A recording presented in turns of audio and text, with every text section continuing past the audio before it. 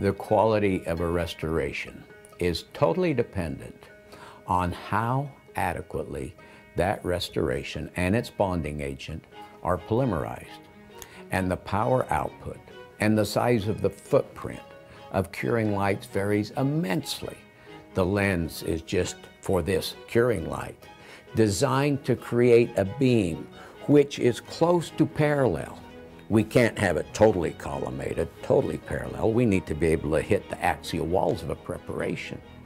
But it keeps it collimated enough that versus a standard light guide, like on, say, an Optilux 501, for example, versus that type of light guide, that when one is 10 millimeters from the end of the light guide, only 25% of the energy of the light is hitting it 10 millimeters out.